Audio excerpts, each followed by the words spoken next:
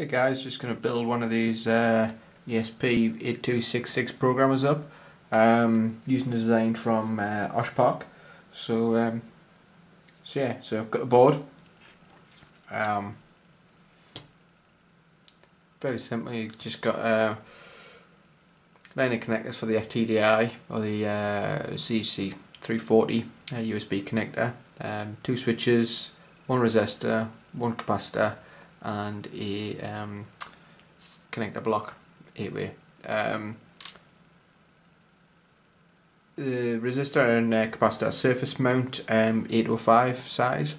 Okay, let's get on with it. And flux makes life so much easier. Just give it a shake. Just go over both pads. Now, the best way to do this is to solder one side of the pad. Makes it so much easier to then connect the board to. So if we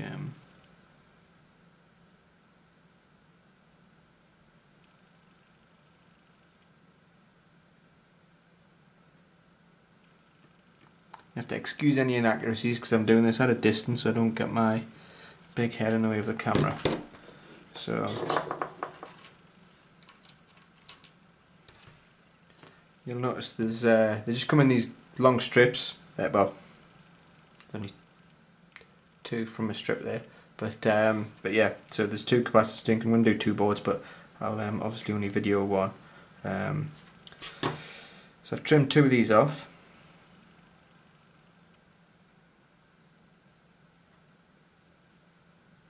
Okay, now I'll pop this little guy out here, and then I'll also pop the resistor out. Okay. Now the capacitor has no markings on, so you just got to make sure you get the right one. Don't mix them up. The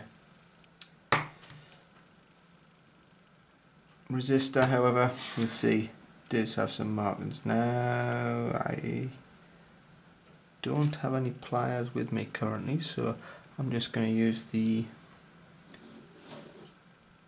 tip of these cutters just to very gently hold that. So since you've only put solder on one pad, what I recommend is just if you reflow that solder, it's quite small, so it should reflow quite easy. And then you can make sure you get it far enough along. And if you keep the soldering iron on there, you can nudge it where you want. This is extremely difficult from a distance. Okay, so that's one side down. Okay, enough of chat there. Yeah, so he's a little bit wonky, and I'm not totally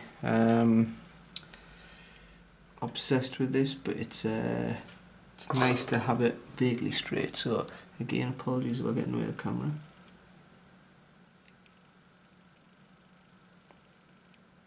Okay, that's a bit better.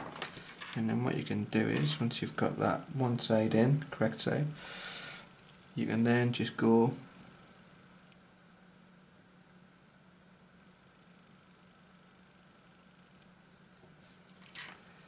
actually just placed on the soldering, which is the bad way to do it, but if I hold that there, it will flow a bit. Okay.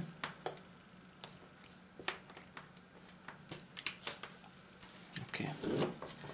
So there's no polarity for these, right way around to have them, not with the SMD capacitors, like you would have with a traditional through hole. You'll notice they're just they're put in back in the frame. Very hard to see, but they're identical both sides. So yeah, so what I'll do is I'll just, same as before, reflow that solder, just place it on there, and then if you can, get where you want, place the tweezers, or in this case snips, directly on top. And apologies, I've just pushed that out of frame there. But yeah, he's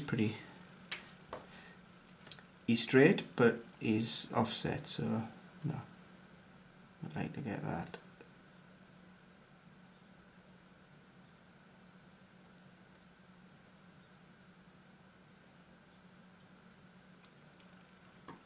And again, I've managed to do this off camera, so I do apologise, but yeah, that's a bit better. Now you've just got to be a bit careful when you do this, because what it'll do is, like it did with the resistor there, it'll transfer the heat through, so it'll reflow the solder on the other side, and then it's so light it'll move about. So be careful, do that, and then yeah.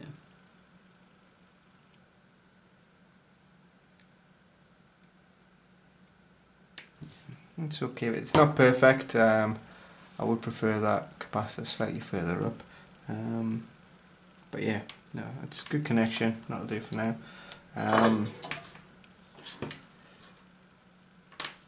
In the case, the switches are nice. They just there's only one way you can put these in. Now they fit that way, but if you try and fit them long ways, they don't fit this way. So you just put those through. Yeah, you can use a third hand at this point, but I don't think there's any real need. Okay,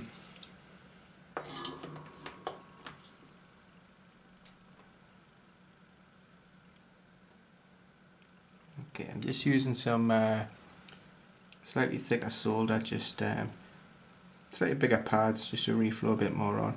And that can help you greatly by using, the right gauge of solder for the right job. Makes life so much easier. Thinner gauge solder would work, but you'd be using that much more, and your fingers would be running down that much quicker. It just makes it a little bit more difficult. So again, just apologies. So zoomed in.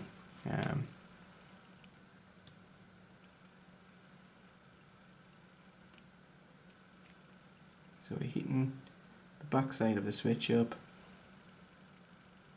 the pin on the switch I should say, applying for solder from the other side as you should, so we're not heating the solder directly. Just get a nice consistent flow. Soldering iron's fully at temperature, so it's just flowing very nicely. Okay.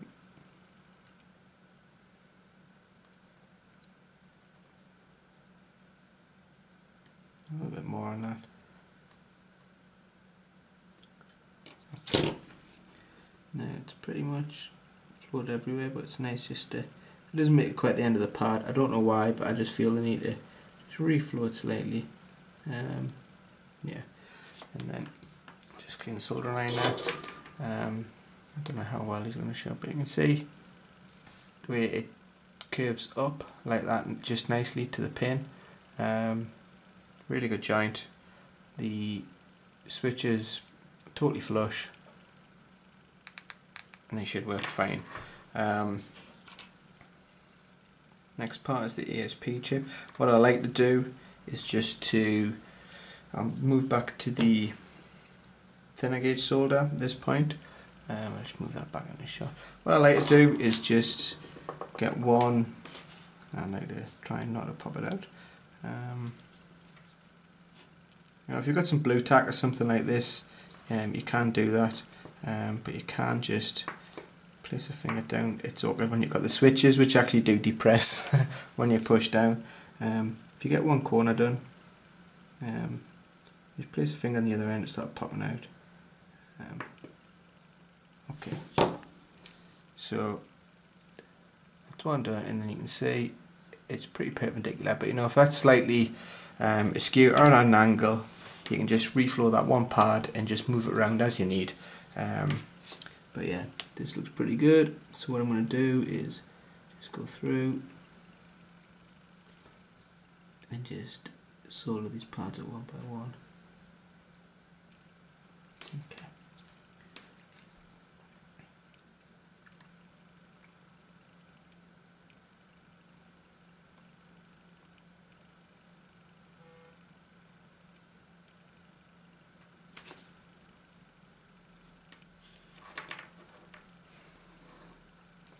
put it back in the shot there.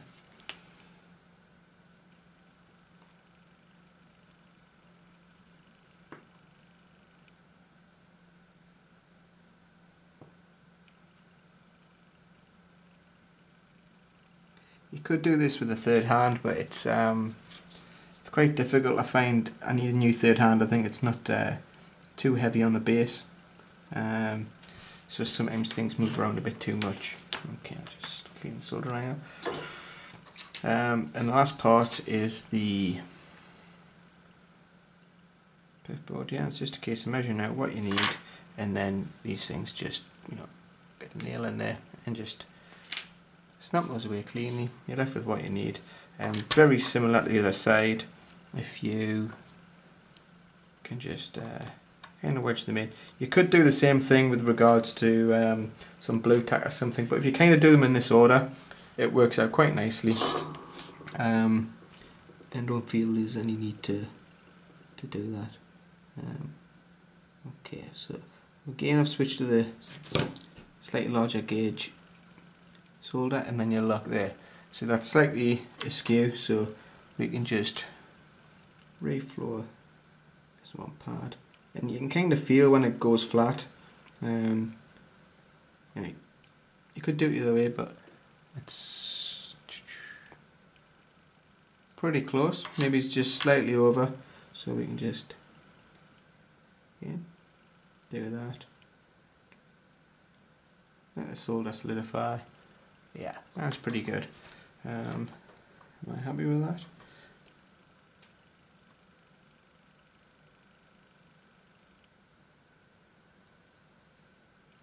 Yeah, that's perfect now. So I've got that.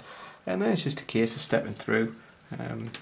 Using the higher gauge solder, it's which flows quicker, but also as well, you'll find if you use the thinner gauge solder, you're just going to go through your solder quicker. So that reel's just not going to last you as long.